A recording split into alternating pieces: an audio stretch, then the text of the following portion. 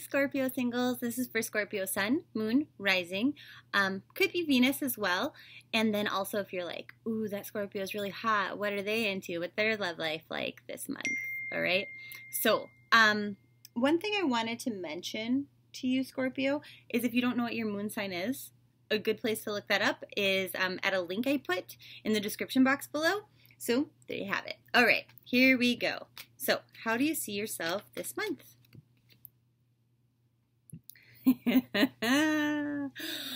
Okay, so Scorpio singles. Let's talk about the Mercury retrograde that we're in until the 5th, and then the period of time following the 5th, because it might go to like the 13th or the 15th or the 18th, something like that. I don't remember.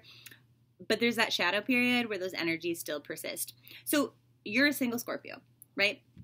But you don't really see yourself as a single Scorpio. You really don't. You still have an attachment. And now this could be somebody from the past and you're like trying to reconcile, work it out, because that's what happens in retrogrades. People come back, right? And so you're like, ooh, I got to take this slow because I don't want to get hurt again. Like this person and I, we don't really want the same things. Like I have to be careful and like assess what's going on here and maybe cut through that bullshit. But you don't necessarily see yourself as a single. Now, whether or not somebody has actually come back into your life, it doesn't matter. You could be thinking about them, or you just might not actually see yourself as single because you're like, not in the mood to date. Okay. So that's kind of the energy of where you're at. Now, how are others seeing you?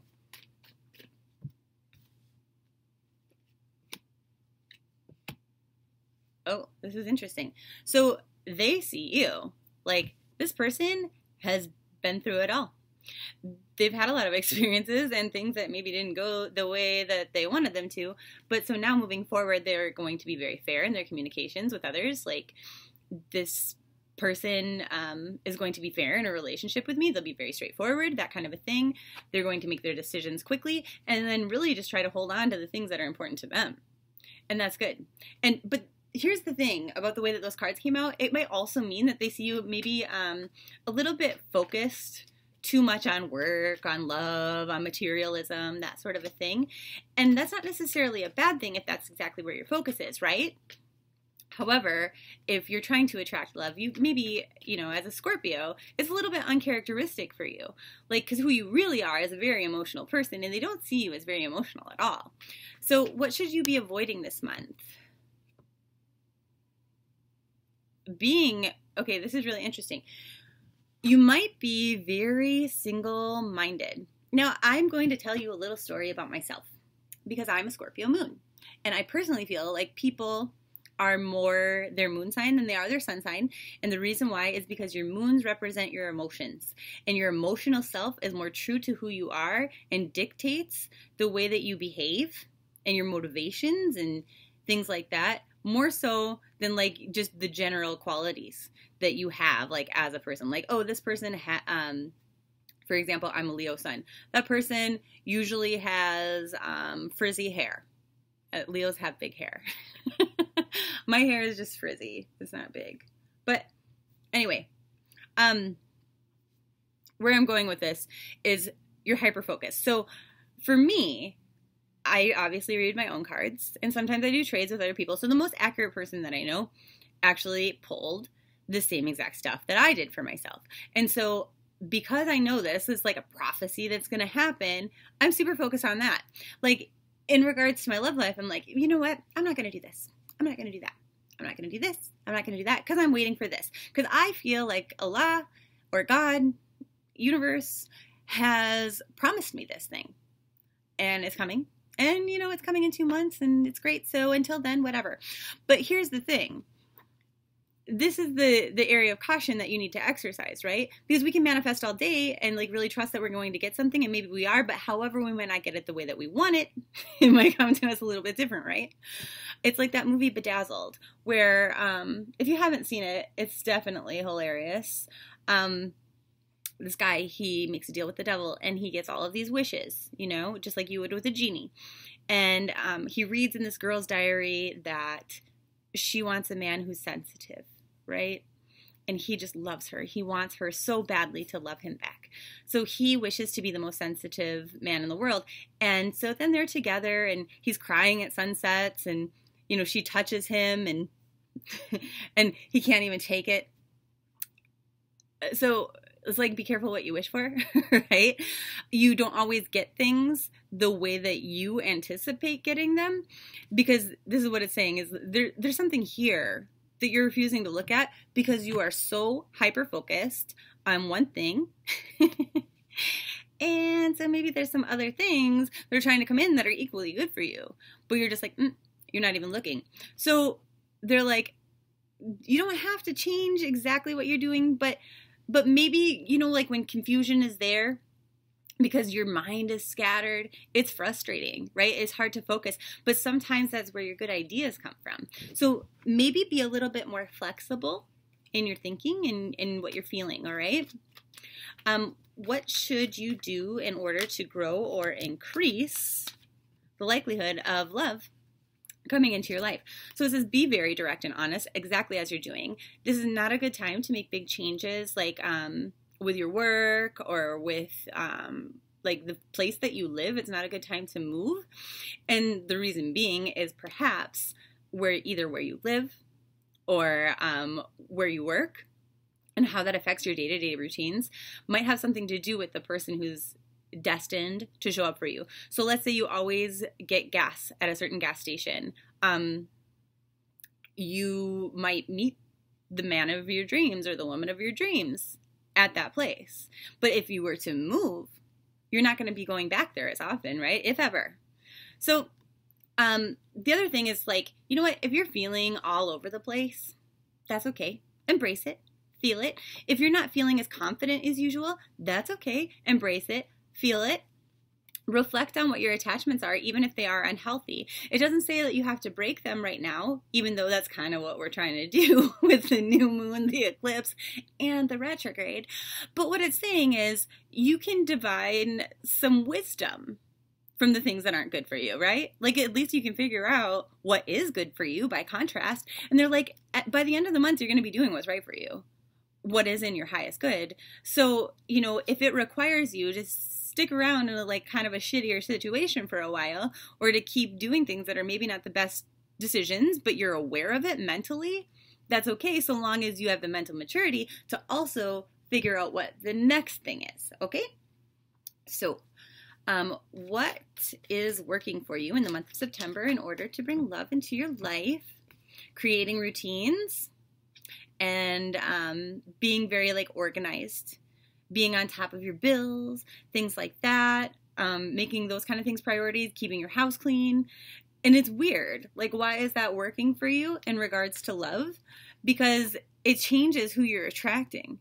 It's going to bring somebody better for you into your life who will not hurt you, because you have a history as a sensitive Scorpio bringing in people that hurt you. And so you've learned these lessons, right? We might still have some unhealthy attachments to some of those people, but the point of that would be to remind us exactly what we don't want. I'm not going to get in a situation like that again, right? So that's kind of the lesson that we're learning here. Now,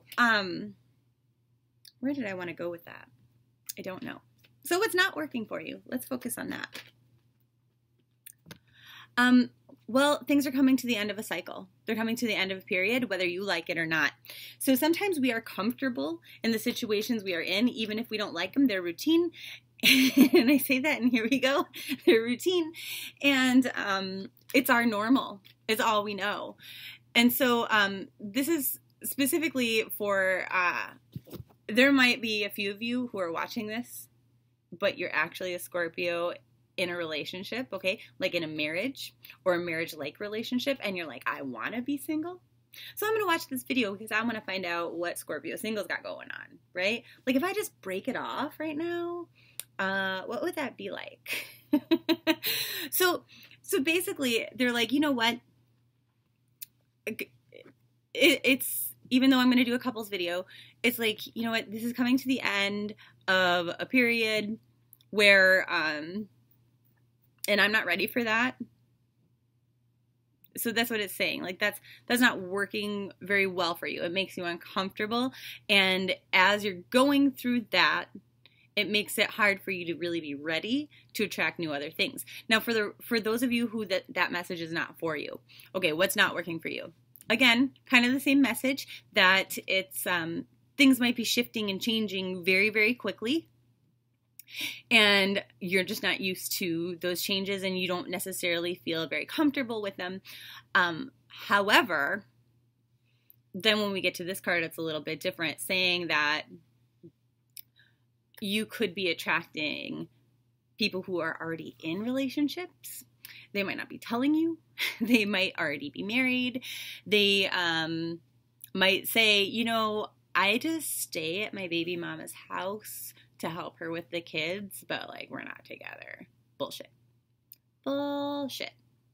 Okay. So anyway, that's not working for you. But those are situations outside of yourself, right?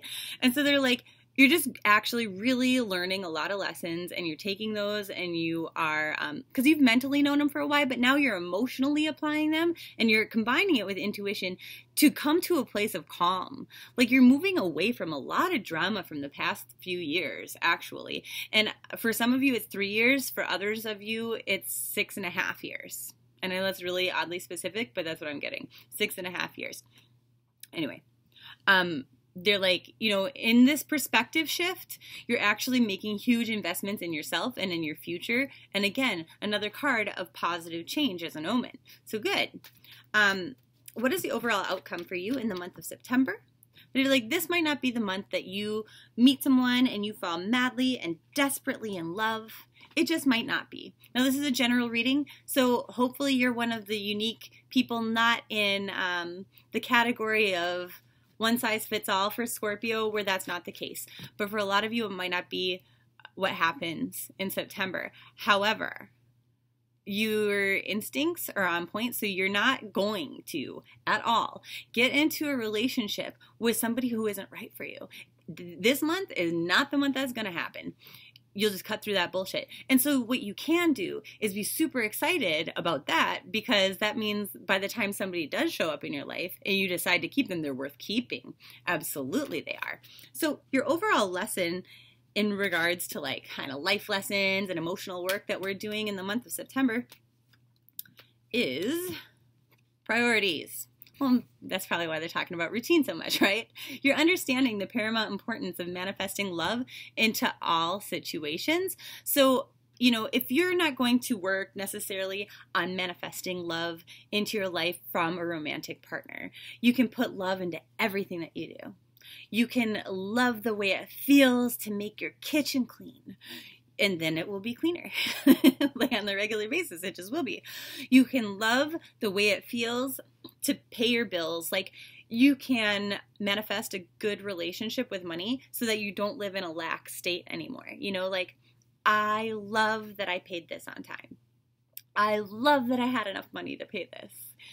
And then sure as shit, next month, you're going to feel good instead of dread when you go to that mailbox, and maybe there'll be a check in there for you that day. Actually, I've been doing this for a while now. Today, out of nowhere, I went to the mailbox and I had, let's be real, I was honestly dreading it because I've been gone for a month. I haven't worked my job here, like doing tarot very much, and I haven't been doing my other job either because my grandma was ill and then she died. So I was traveling a lot. I was gone like a whole month. So I was like, oh, I haven't been working. I don't want to open these bills. But I've been working on this for a while. Like every time I pay a bill, I'm like expressing, like shooting love out of my heart. I went to the mailbox today. I had a couple bills, but guess what else I had? I had a couple of refund checks from like bills that I allegedly overpaid before. I don't overpay shit. Let's be real. And I had one from my son's school, like some sort of reimbursement for travel, it said. I don't know what that's about. So, hey, I promise you it actually works. It sounds like bullshit, but it actually does happen. Like, by doing this, sometimes I find like $20 on the ground. That happened to me. I didn't find it on the ground. I found it on a chair yesterday. Yeah. So that's what I'm saying. So basically, you know, by manifesting, putting love into everything that you do, you only increase the things that you love. You only get more blessings. So that's a lesson, something to work on. And if you are going to try to manifest a human into your life to love and cherish for the rest of your life, make sure that you're really feeling the love when you write down all the qualities that you desire for that person. All right, love and light. Bye. Thanks so much for watching my video. Check out tarot-blee accurate.com for a personal reading. Follow on Snapchat, like on Facebook.